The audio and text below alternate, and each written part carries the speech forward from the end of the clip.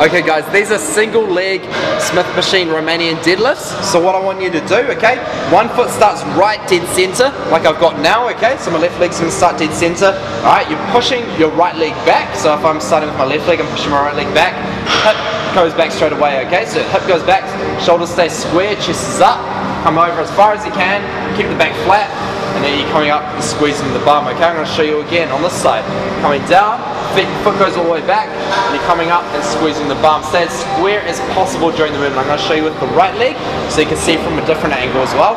So chest stays up, coming over as far as you can, okay, and then pulling up and squeezing the bum at the top as well. So that, guys, is a single leg Smith machine Romanian deadlift.